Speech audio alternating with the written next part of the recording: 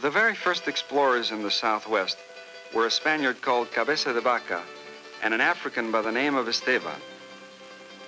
As a result of a shipwreck, the Spaniard and the Moor traveled in 1528 west along the Rio Grande. They made friends with the Indians, learning Indian dialects and the arts of the medicine man. Esteban's black skin was accepted by the Indians as a sign of a supernatural being.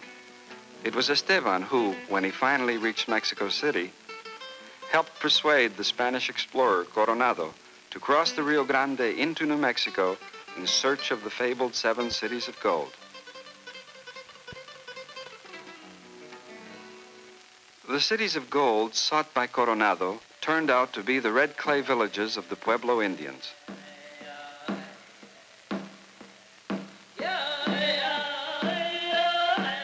He found Indians living in cliff dwellings, including cave rooms gouged out of solid rock.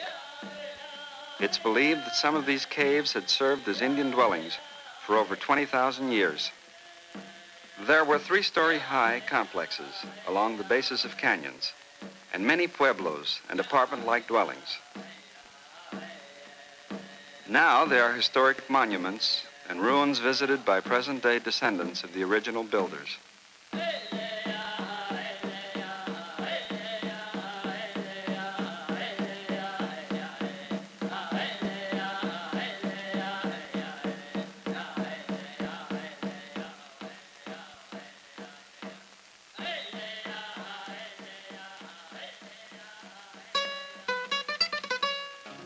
By following the Rio Grande, Coronado and later Spanish explorers had water from the river and food from friendly Indians living in pueblos along its banks.